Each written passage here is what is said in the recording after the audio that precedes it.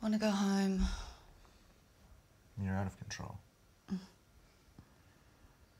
You didn't seem to mind last night. Come on, it's over. You fucked up.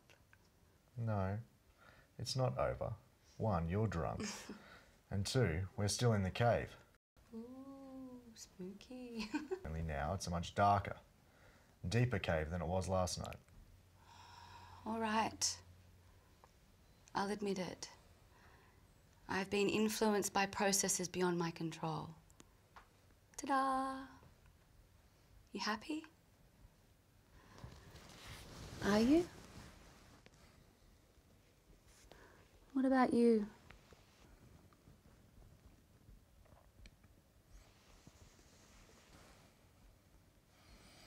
You're playing with me, Ruth. What do you like about me best? Do you like my personality or do you like my breasts best? All right, Ruth. Right now, I like your breasts best. It's just the way it is. You can't stop me having sexual thoughts about you. Oh, really? What do you think? What are your thoughts? They're private. Well, not last night. How was it for you?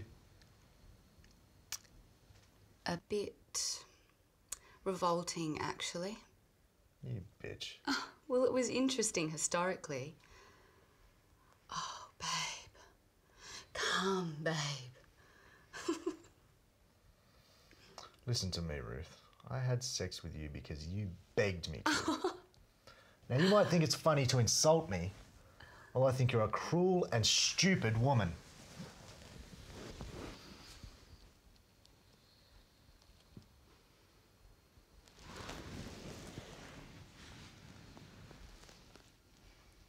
How about you kiss me?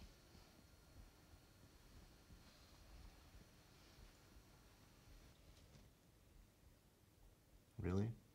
Yeah. I'll show you how. I know what to do. I don't think so.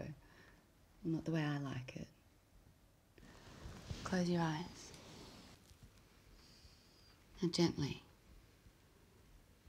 And don't open your mouth too wide.